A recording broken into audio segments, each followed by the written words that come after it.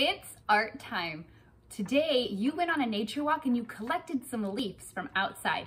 If you haven't gone on a nature walk yet, be sure to go outside and collect some interesting leaves of different shapes and sizes, and then bring them back for our art project. I collected some leaves here at the school. I have a yellow leaf.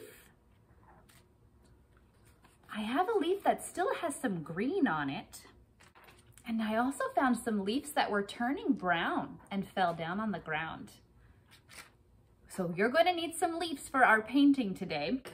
You're also going to need your paint brushes and some paints. So pick out some colors, grab your brushes, and bring your things back to the table. We're going to be doing leaf stamping today. We're actually going to paint on our leaves. Have any of you ever done that before? Have you painted a leaf? If you haven't, then we'll try it together for the first time, okay? So bring your materials back and then let's get going with our art project. Okay, so I have all of my materials out. I have my big white piece of paper. I have my paintbrushes and my palette. Make sure you have a paper towel laying down so that you don't get a mess all over the table. And I have my leaves. So what we're gonna do is we're actually going to paint on our leaves. You can pick whichever side of the leaf you want to paint. I think I'm gonna paint this side because it has all the veins and bumps on the back of the leaf. And then you're just going to paint your leaf. Pick your colors. You can mix them up if you want to, or you can do it all one color.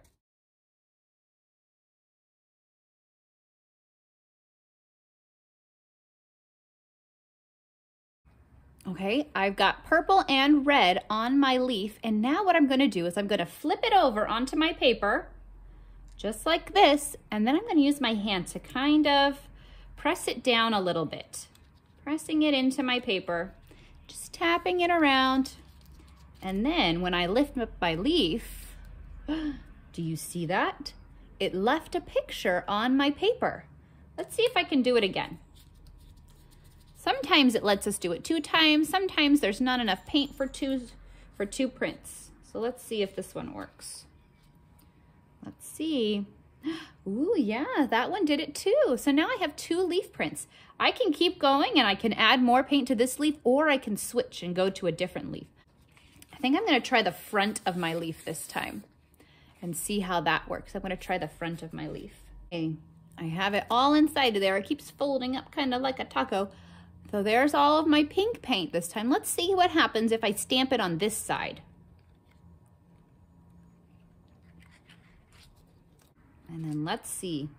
Ooh, that one's kind of different. I can't see all the lines like I could on this one, but it still has the shape of a leaf. The third option that I'm gonna do is I'm gonna lay my yellow leaf down and I'm gonna paint around the edges so that it'll have a nice outline of a leaf. So I'm gonna use my red and I'm gonna have to hold it down. If you don't wanna hold it, you can tape it down. And then I'm gonna paint like this around the edges of my leaf.